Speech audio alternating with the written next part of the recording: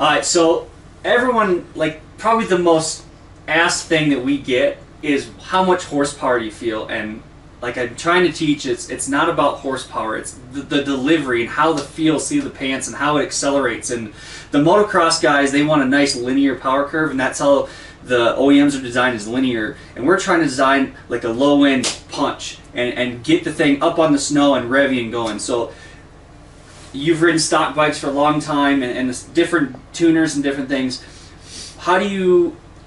What's your thoughts on how we bring the power in when you're in the steep, in the trees, and you need it like right now and moving around? Yeah.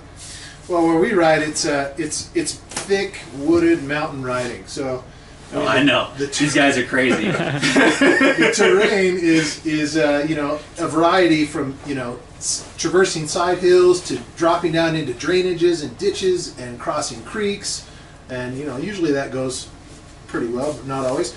Crossing creeks, and then you're instantly at the bottom of this thing, and you're doing a hard pull out of it, and you're cutting sideways, and you're cutting back across the trees, and you know, so the terrain is constantly changing. So what we like in a bike like this is the ability to come in and be able to carve through the trees and tight stuff and have short, quick, powerful bursts on the bottom end. But then we like to be able to come and pull out of a drainage and grab second gear and just hammer it down and have the thing just and pull you out.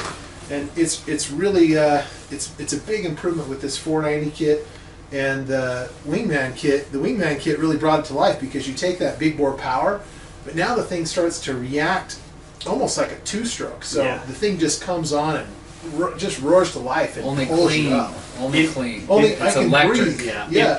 In our snow bike strategy that we have written in our ECU, we use what's called feet forward knock control, and we're using a very dynamic ignition timing. And what you're feeling is that at full potential, you're getting that punch when you need it. And did you ever feel any stumbles, pops, butters, smooth all day? Right?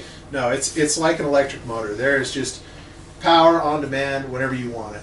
And yeah, I was running the thing at mid and full throttle all day. I'm just thinking, when's this motor going to melt down? It never did. It just ran so well all day. Yeah, cool. You agree, Brock? Everything? No, 100%. It's electric power. It's the versatility, I think, is the biggest thing for me. You know, because we're still drag racing. There's still times where you have to pull that hill. You know, there's a snowmobile line, or there's, you know, where you want to get to the top. You want to get to the top of the mountain. The snow's deep. And with the Wingman kit on top of the 490, I noticed that it just cleaned it up. It wasn't just like a kind of a burst of power or a kind of a gradual curve, but it all of a sudden, like you guys were saying, it's just a punch, you know, and it's just like a boat getting on top of the water. You know, I can just change directions, clutch it, and then grab third gear and just like a turbo snowmobile. Awesome. I mean, without the lag.